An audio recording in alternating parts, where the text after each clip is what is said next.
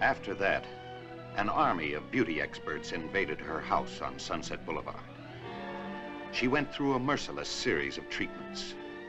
Like an athlete training for the Olympic Games, she counted every calorie, went to bed every night at 9. She was absolutely determined to be ready.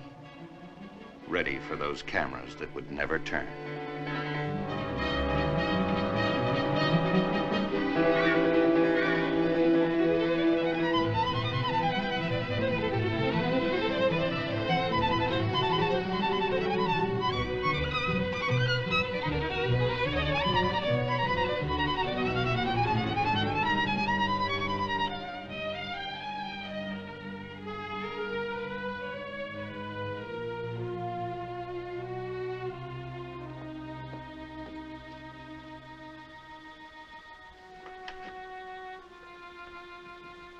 Joe, darling, are you there? Yes, Norma. Don't turn around. Keep your eyes on the book.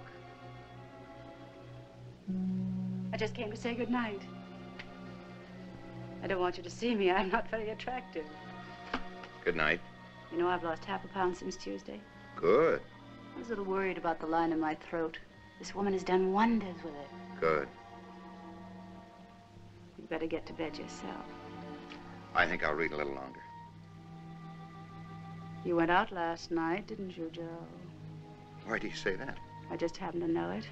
I had a nightmare, and I screamed for you. You weren't here. Where were you?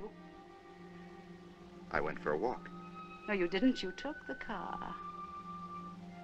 All right, I drove to the beach. Norma, you don't want me to feel that I'm locked up in this house. Of course not, Joe. It's just that I don't want to be left alone. Not while I'm under this terrible strain. My nerves are being torn to shreds. All I ask is for you to be a little patient and a little kind. Norma, I haven't done anything. Of course you haven't. I wouldn't let you. Good night, darling.